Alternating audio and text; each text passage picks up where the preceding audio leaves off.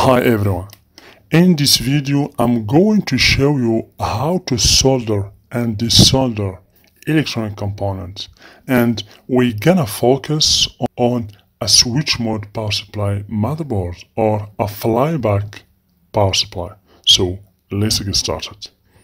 So basically we're gonna see an overview about the switch mode power supply motherboard. So this is the first component is the power connector, then we have the fuse, and then we have the VDR, as you can see.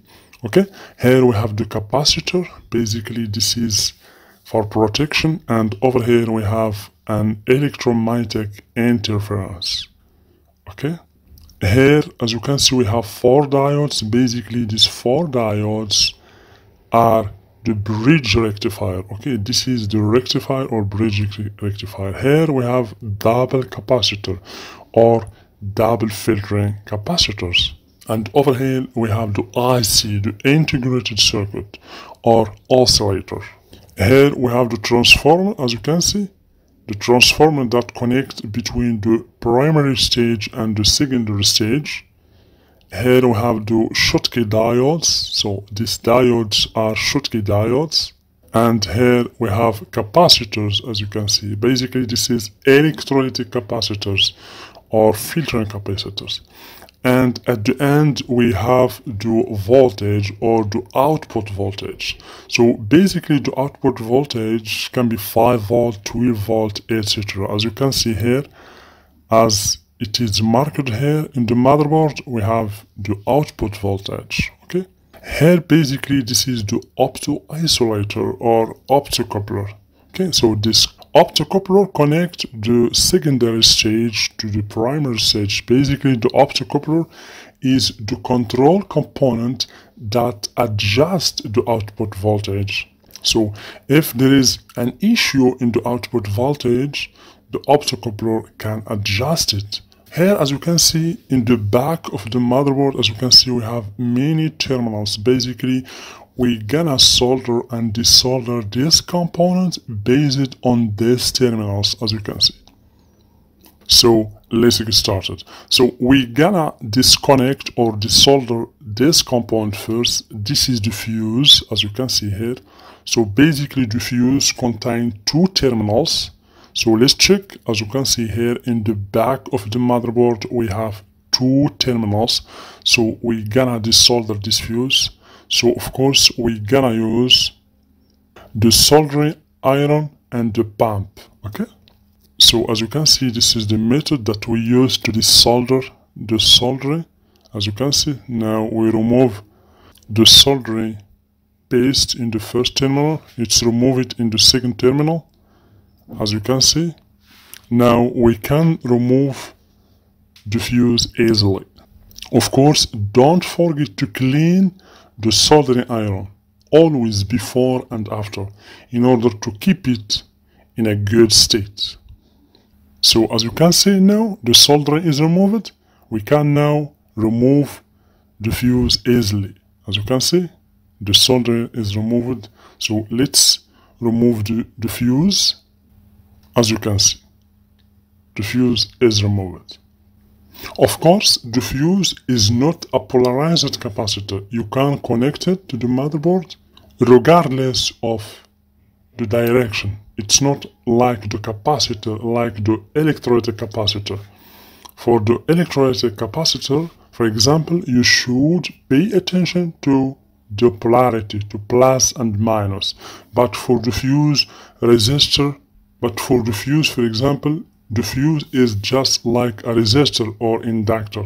So let's solder back this fuse so we can just bend these 2 terminals in order to keep it fixed to the motherboard and apply the soldering. So let's solder back this fuse. So of course we're gonna use the soldering iron and the soldering wire.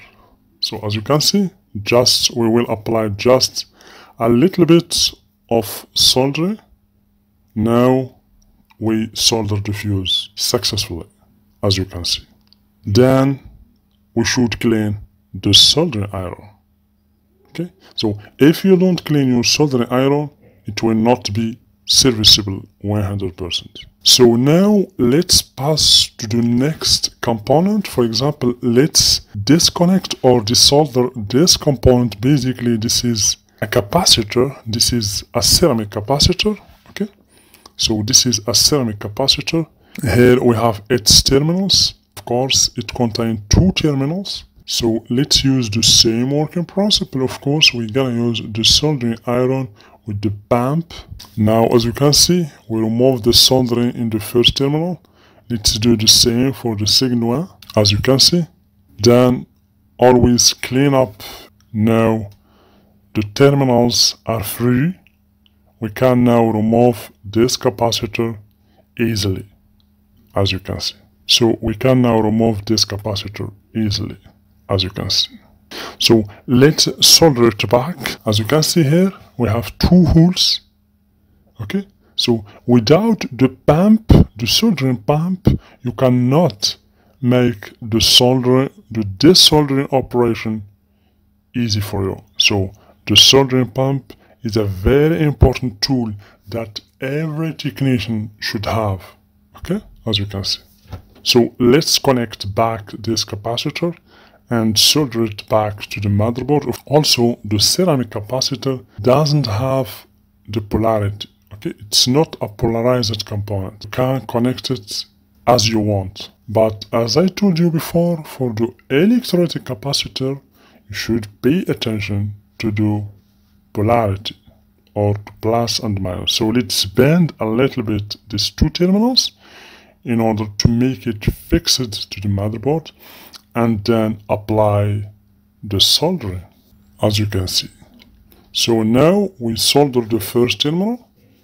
Let's do the same thing for the second one. As you can see, just apply just a little bit of soldering iron, and then clean up your solder. So as you can see, basically, the soldering is a good soldering, as you can see, exactly like the original one, as you can see. Do you see?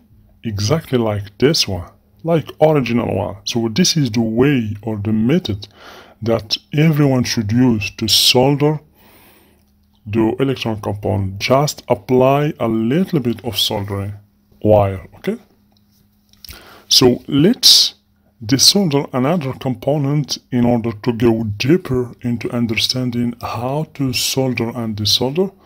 So let's desolder another component.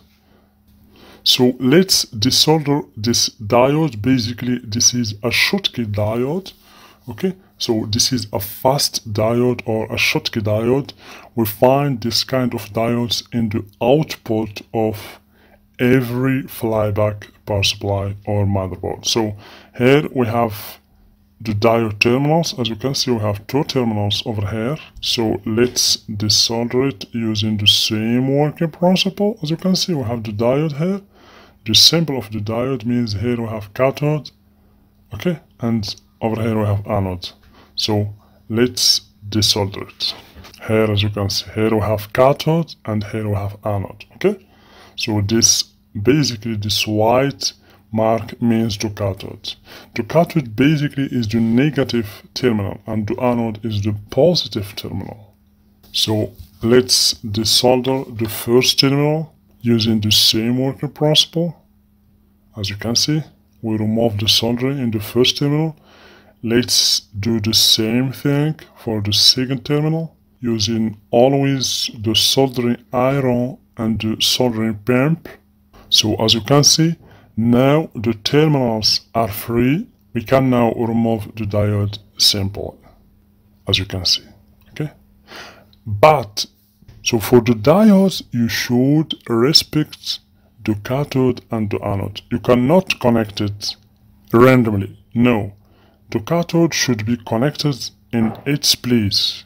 So let's connect back this diode and solder it back to the motherboard, the diode. So let's bend these two terminals as I told you before, in order to make the component fixed to the motherboard, in order to simplify the soldering. So now let's apply a little bit of soldering wire. Okay, always using the same working principle, just a little bit.